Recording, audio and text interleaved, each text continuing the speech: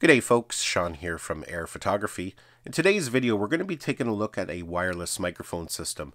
This is by a company called Pixel and it is called the Lark X.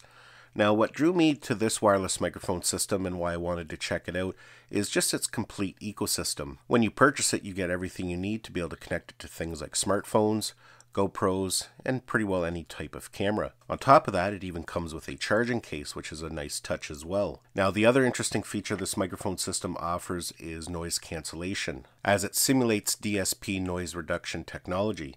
So that can come in really handy in a multitude of different scenarios. If you have background noise, traffic noise, you have fans running, in theory it should be able to help cut that down.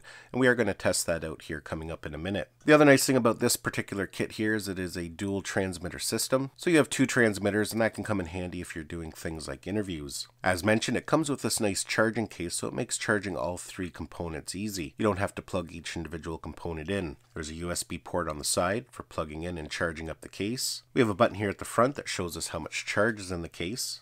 And all three components nicely store inside. As you can see here, we have the two transmitters. Very simple design, one button on the front. That's how we power the transmitters on, but it's also how we enable the noise reduction. At the bottom we have a US Type-C port, but there's also an accessory and antenna that we can plug in there if you need better range. And again, we'll take a closer look at that here in a minute. Here we have the receiver, USB-C port on the top. At the bottom here we have a couple ports. The middle one there is for headphones for monitoring your audio. We have an input and we have an output. The output is what we're going to plug into the camera. Now the one over here on the left hand side is input. And with that, you can actually do a couple interesting things. You could plug in an audio source for background music, but more importantly, what you can do is cascade several of these receivers. So that's a really nice feature. Basically, you can daisy chain 9 of these receivers, and that allows for 18 of these transmitters to work at the same time. So if you're doing some kind of meeting, board meeting, and you want to capture everybody's input, it's fairly easy to set up. Now, let's take a look at what all comes with the package when you purchase it. As already shown here, we get the charging case, we get the receiver, we get two transmitters.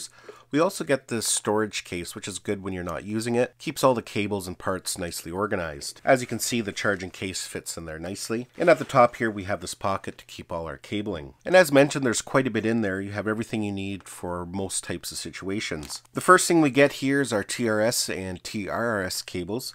So this allows you to connect to traditional devices like GoPros and any microphone jack that has a TRS or TRRS connection. You also get this iPhone cable that has a microphone jack at one end that's going to plug into the receiver, and then has a lightning connector at the other end for plugging into your iPhone. So that's kind of nice that they included that, so you don't have to go out and purchase that separately. Here we have a USB-C to USB-A adapter. We have a USB-C to USB-C cable for charging. We have a camera mount. This is how you mount the receiver onto a camera. And then here we have extended antennas. Now you don't have to use these, but if you do need some extra range, you can plug these into the bottom, and that will allow you to broadcast a little bit farther. They just simply plug into the bottom like that. As mentioned, you don't really need them when you're working in a studio, but if you're outdoors and you're going to be wandering around and you're not going to be right close to the receiver, then you may want to consider attaching one of these. Now with all that out of the way, the most important thing about a wireless microphone system is how does it sound. So that's what we're going to do now. We're going to do a couple quick audio samples. Okay, so as you can see here, I've got this rig set up. I've got my iPhone mounted and I have the Lark X connected. And we're going to do some audio samples. Now this is just the raw audio coming directly off the Lark X. In a minute here we're going to enable the noise cancellation and see if it helps get rid of some of the background noise. One thing I do want to point out here, if you take a look at the screen, it gives us all kinds of information. It shows us the channel that it's on. Currently we're on channel 3. You can change the channel if you do get any kind of interference. We also have a strength meter, battery meter. Of course there we also have an audio meter. You can see when it's green, that means everything is good. And right beside that we have a white dot.